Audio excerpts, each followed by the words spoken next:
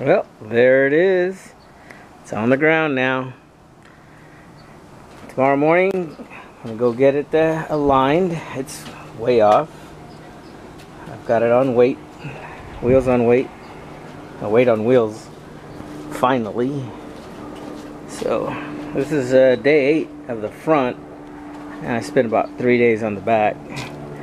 But even though I say 8, 2 of those days I didn't do anything at all, and then like 3 of those days I worked on it for like 2 hours. That was it. So anyway, it's on the ground now. All I gotta do is torque the control arms, all 4 control arms on the back and all 4 in the front, and we'll be done. And sun is almost down. I got about an hour, so that's it. Hallelujah. Take it easy.